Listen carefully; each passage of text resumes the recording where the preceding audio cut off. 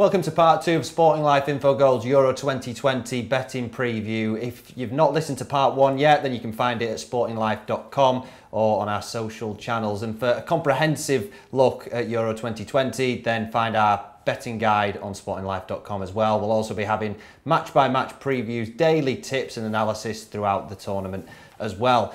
Well, guys, in part 1, we definitively said don't back England to win the tournament because it's not value.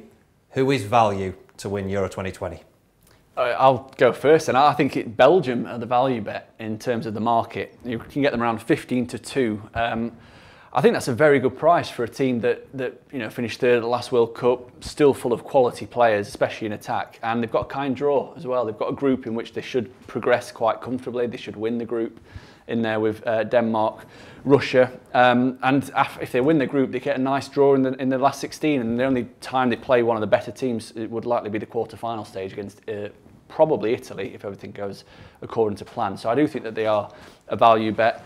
The Infocom model backs me up as well. We've got Belgium as our favourites to actually win the competition. Again, at this stage of the competition, it is due to the draw mainly, the fact that they have got a kind draw. They are ranked in a similar sort of level to the likes of France and Spain and Portugal, but the draw definitely favours Belgium. And my only downside to them is the manager again. It's Roberto Martinez, who's not really proven in this kind of sphere, is he? And attack, there is no questions that they've got one of the best attacks in the tournament. Lukaku, De Bruyne, Eden Hazard, who's been rested for the last 2 years, getting fit for this one. But defensively, there's still some real question marks. I think I saw that Thomas Vermaelen was included in the squad, who currently plays for Vissel Kobe in Japan. So that kind of shows you the depth that they've got in defensive areas. But I think at the price, we've spoken about England and France being short. Then you've got the likes of Spain and Belgium are at 15-2 are definitely one that I'd be looking at getting on side. I already know what you're going to say, Jake. Really good price, and it feels like people are just starting to notice them now. Italy. Yeah, I think Italy are much better than people initially thought. I think you're right, people are starting to notice them. I think Mancini's done a really good job. I think there's something like 27 games unbeaten now, coming off the back of a 4-0 win against the Czech Republic. I think they're really strong, and a bit like what Jake said about Belgium, they're in the better side of the draw. I think, okay, people are going to say that they don't score enough goals, but you don't really need to score that many goals to win these kind of tournaments. Portugal scored 1 goal in normal time when they won Euro 2016.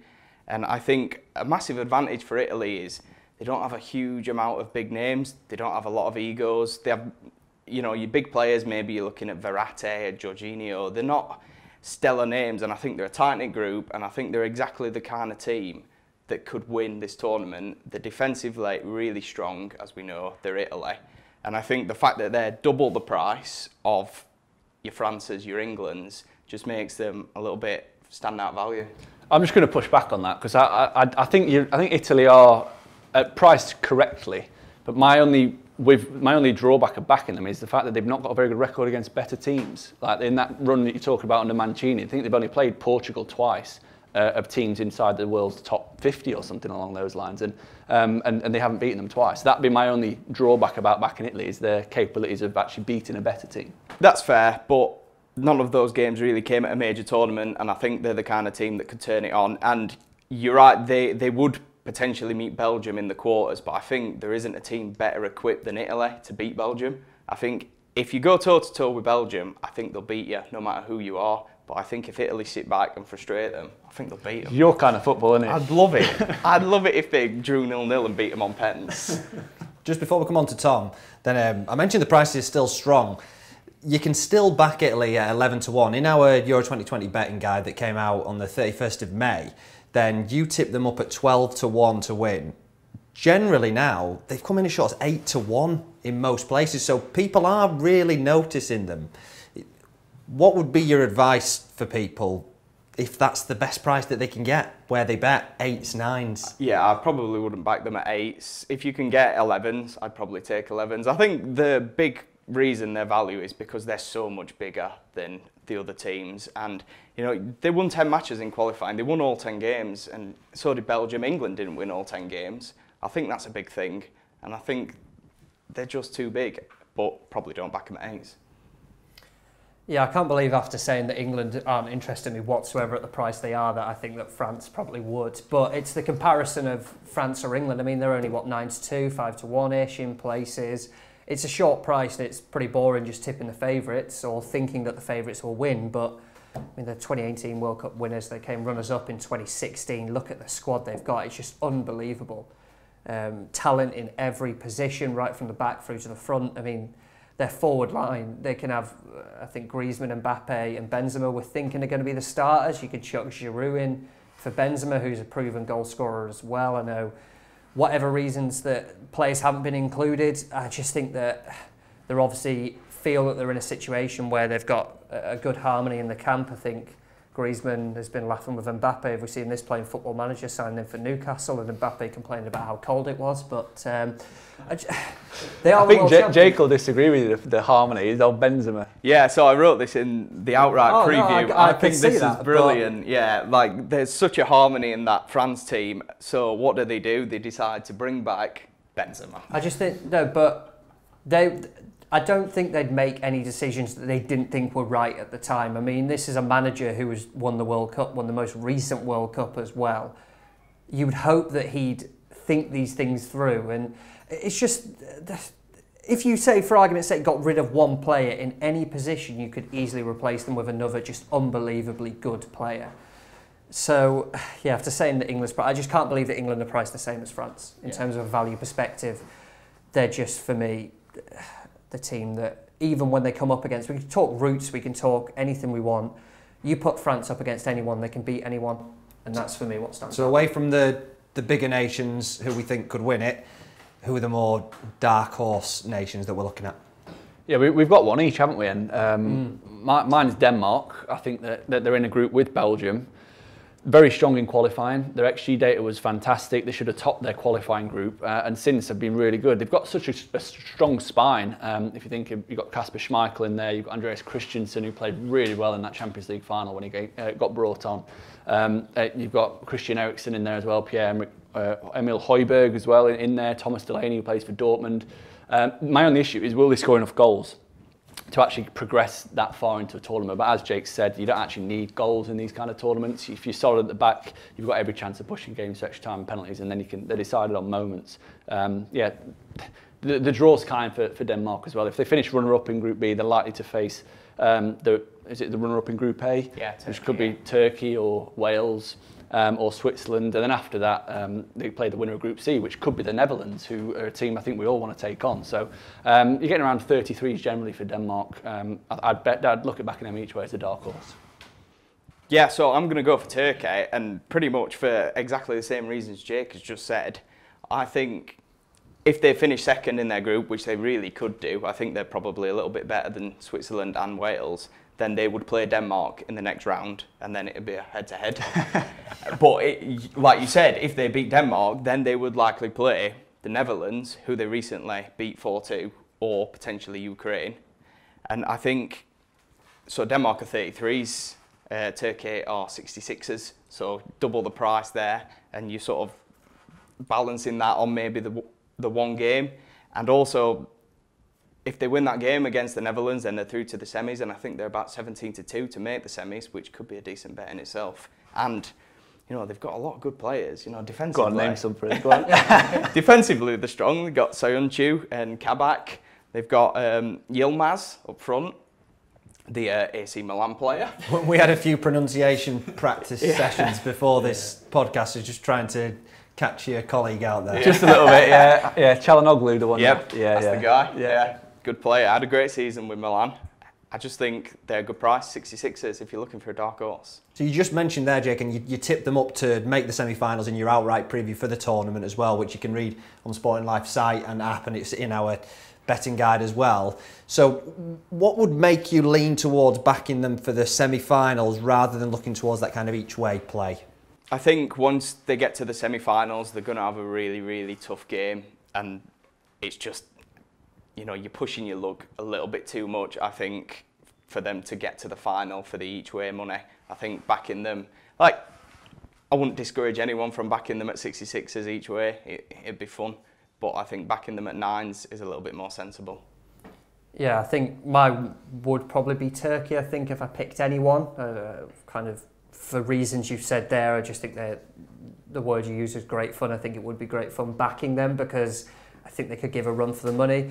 I suppose if to chuck someone else in there, Ukraine might be quite an interesting team actually to follow. Andrei Shevchenko, of course, in charge there. It's not necessarily a team where you'd look at and go, they've got Europe's best players, but I think the thing that probably all three of these teams have in common, that if Euro 2020 took place when it did, I don't think we'd particularly be looking at them.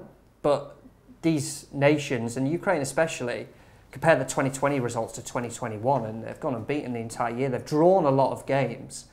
And I suppose that when we talk about the likes of Italy, the likes of Portugal, you don't necessarily need to win games, you just need to not lose games to do quite well in the tournament. And their form throughout 2021 has been just that. They haven't lost a game. They're proving to be a pretty difficult side to beat. They had issues, obviously, with COVID towards the back end of 2020. And in a group with the Netherlands, you mentioned they're a country we'd all take on at the moment. It would not surprise me whatsoever if, I think they're about 5-1 at a best price of them to win that group. I wouldn't be surprised whatsoever to see them top it. Just another, obviously, it's been such a congested season, this 2021 campaign with matches played pretty much every couple of days. In terms of the minutes that players have played in each squad, Ukraine's players have played the fewest minutes in the 2021 campaign. So they arguably, in theory, are the freshest squad heading into the Euros, which could be a massive benefit because a lot of teams, players, you think of England who have, they played Champions League final, 2 English clubs with a lot of English players there, and Europa League final as well with Manchester United. So that could be something that might give Ukraine an edge. Yeah, the interesting thing about all three teams is they're in the same part of the draw, and that's the half of the draw you want to be looking at if you're looking for a dark horse, because it's unlikely that a team that's priced 50s or 66s are going to come through the other half of the draw because it's so difficult. You just alluded to there, Tom, that you like Turkey, which moves us on to any player bets that you guys like, because I know that there's one in particular from the Turkish standpoint that you've had your eye on. Yeah, so when I looked at the Golden Boot, top goal scorer, Burak Yilmaz, you mentioned there, just seems a really kind of shrewd bet. I mean, it was 66s originally. I think you still get 50s into 40s now. He does get him kind of backed in as the tournament gets closer. But just a wonderful campaign with Lille. I mean, the one, you chuck the doubt in there first is his age. He's, 35, 36. The fairy tale side of the story, would love him to win a Golden Boot at that age. It's if he can stay fit enough, if he can play every game, which has obviously been a bit of an issue. But in France's top flight for a team that went on and won the league, I think it was better than a goal every 2 games. I think he finished about 16, 17 goals. Really good campaign, and we talk Turkey potentially going far as well. When you talk top goal scorer, a lot of it does need to be done in the group stages. That's the kind of thing that you can see from the World Cup and the Euros. The averages, that they're fairly similar. There's a bit more in the World Cup because you've got more games probably to go at. But yeah, for a huge price, kind of each way selection of the top goal scorer, you can get 4, 5, 6 places at certain places. Just kind of the season that he's had, the team that he's playing for, we could expect Turkey to be quite an entertaining team to watch. We said they're 3 goals conceded. They were probably very lucky it wasn't at least double that. So yeah, they could be a great team to watch, and some early goals would be really welcome in that. Is that where we're looking more towards the each way money there? I think so, yeah, because you look at kind of the averages, it's about 4.6-ish, I think, over the Euros when you look at Golden Boot. So 3 would get you in. I mean, players have won it with 3, admittedly joint others. You can go 3 to 6, anywhere between that range. So 3 goals would get him on there. And you talk about Turkey's route, could potentially have 5 games, maybe even 6 if they can push it and get far. Some of the nations that will come up against, we're not expecting them to bag loads against Italy, but you look at the rest of that group as well, Wales, Switzerland, could be goals in that. The round of 16 fixture, the quarter-final fixture they've got as well there as well. So yeah, one that we're targeting for each way, but I genuinely would not be surprised to see him get the accolade himself. I know it's very rare for a kind of player from not a prolific nation, if you will, to pick it up, but I just think it's a huge price for someone who really has had a great season and is in a nation that we've mentioned as potential dark horse. Play-wise, anything that sticks out for you guys? Yeah, anything Lukaku related, I'm all over. I think he's the focal point of Belgium's attack. He's usually finishing all the chances. There's no one he's going to be competing with for that spot. Golden Boot, 15-2, best price. I'd be potentially looking at him just to be top Belgian goal scorer. He was even money backed into 4-5. I'd still take that personally. Same as what you said about Harry Kane. It's difficult to see any Belgian player outscoring him. There's a high chance he'll be on penalties as well. So yeah, I think that's a really sensible play for me. Correct me if I'm wrong, is it odds against price that was up to a couple of weeks ago? Yeah, so that was gonna be mine until Jake stole it. He was 5-4 to be Belgium's top scorer, which is a very big price. It's gone now, isn't it? That? Yeah, it's gone. Yeah. But yeah, we're in agreement, I think, aren't we? Yeah, I think he's going to have a good tournament. In terms of my player bet, I'm going to look at player of the tournament, and I think at 80-1, I think Marcus Llorente is a decent bet. I don't know why you're laughing. For, by any chance? He plays for Atletico Madrid. And who's their manager? Diego Simeone, the greatest manager in the world. I think he's had a brilliant season this season. He's been one of the best players in La Liga. He scored 12 goals, 11 assists. Only Iago Aspas has got more assists. Got more assists than Messi. He's been a massive part of them winning La Liga. And I think, so they signed João Felix to sort of play this role. I think if João Felix would have done what Marcus Llorente has done this season, he would be so sure to be player of the tournament. But because he's kind of under the radar, he's a little bit more of a Simeone kind of player, I think he's big at 80s. And it wouldn't surprise me if he has a brilliant tournament for Spain and he's signing for maybe one of the Manchester clubs for 80, 90 plus million in the summer. Now, just because I like the contrast, I want your best bets for the Euros. I want to start with you, Jake P, because you give us an 80-1 there, but I think this is going to be completely the other way. Yeah, okay, so I'm going to go a bit shorter. The two, it was a toss-up between, was France to win their group. You can get that at 17-10, which is way too big. But I think actually the better value is backing Belgium to win their group at 5-6.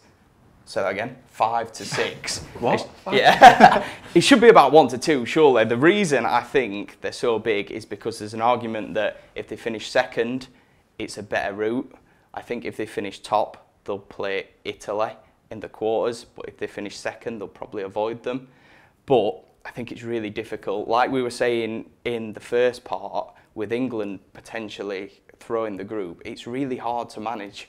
And their last game's against Finland, which means their first two games are their most difficult games. And you're not going to want to lose one of those. They're going to go out and win those games. And it's really hard for Belgium to throw a game against Finland. I don't know how they do that. Surely it's harder for them to lose than to win. I don't think Martinez is cynical enough or maybe tactically shrewd enough to throw a group. I just don't think it's going to happen. And I think 5-6 for them to win the group, particularly when you look at like Holland or something like 4-9 to win their group. Yeah. That seems way too big. To be fair, they're in the same situation at the World Cup when they Belgium and they took the hard route. And got stung by it in the end. They took the hard route. Obviously no issue with topping the group when it comes to it. I think you're getting that price as well because Denmark and Russia are the teams with home field advantage in that group. But you look at Belgium's away record, they've got no issue whatsoever playing away from home. So I absolutely am on board with that. And what about for you, Jake? Or are you jumping on that as well? No, I've got like a three-pronged approach. The one I mentioned earlier, Lukaku, top Belgian goal scorer, is a short price that I like. I like the Italy-Belgium win the group double, which is at 9-5 with Sky Bet. I think that's a really, really big price for two teams that we think are really going to win the group quite comfortably. And then a long shot, I just thought, I would quite like France to win the overall tournament. Not a value bet, but I like France. France to win the World Cup, to win the Euros, sorry, and Kante to be the player of the tournament, 75-1. You think Kante, he won the man of the match in both semi-final legs against Real Madrid and the final against Man City for Chelsea. He's in the prime of his career, and it's very rare that you get a forward player winning it, isn't it? I think was it Modric that won it at the World Cup, so it usually is someone in the engine room that. And Kante's getting the recognition he deserves. So 75-1, I think, is a lively outsider.